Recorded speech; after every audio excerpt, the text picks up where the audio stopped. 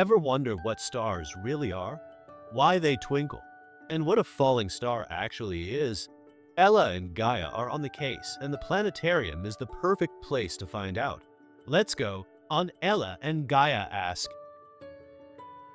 What's really shining in the sky? Gaia, look up there. So many sparkly lights in the sky at night. Wow, you think that they are all stars?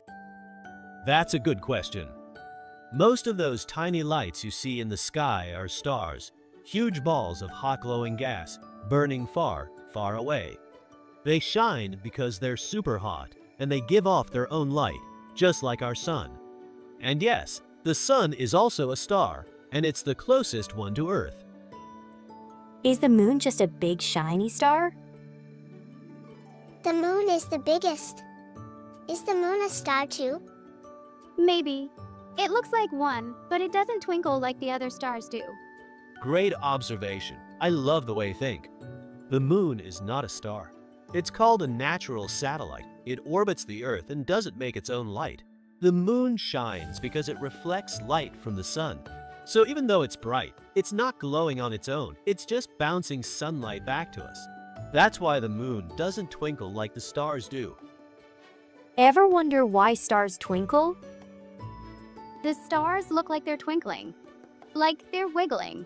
They do a twinkle dance. You're right, it does look like a dance, but stars don't actually move like that. It's Earth's atmosphere that makes them appear to twinkle. As their light travels through all the layers of air, it bends and jiggles. That makes the stars seem like they're twinkling, even though they're really shining steadily. Do stars still twinkle in space? So, if there is no air in space, do stars still twinkle? No air. I didn't know that, so this is why astronauts wear special suits. Exactly! In space, there's no air to bend the light, so stars look like steady, unmoving lights. Astronauts see stars shining clearly, without a single twinkle. Is a falling star really a star?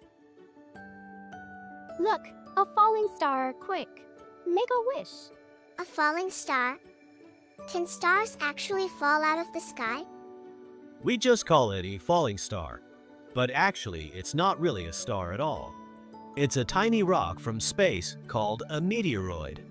When it enters Earth's sky, it burns up, and that bright flash is called a meteor or shooting star. But you can still make a wish when you see one. What can we learn from the stars? I'm getting tired. Do stars ever get tired or stop shining? Stars are not people. They are awake when we are sleeping. I think they shine forever. What a beautiful question, Gaia. Stars don't shine forever, but they do shine for a very long time. Some live for billions of years, glowing with incredible energy. Eventually, they change, fade, or even explode, and that's part of the story of how our universe grows and evolves. By studying stars, scientists learn about time, space, and where we come from. Wow, stars are amazing. Will we ever get to touch one? Can we fly close to one? Like astronauts in space? Can an astronaut touch a star? Not yet. Stars are so far away and so hot, we can't visit them up close, at least not for now. But through science, telescopes, and questions like yours, we can learn about them, study their light, and understand how they work. And that's the magic of curiosity. This universe we live in is full of wonders, and your questions are exactly where discovery begins. So keep asking, keep wondering, and come back soon for more adventures and learning. Good night, stars.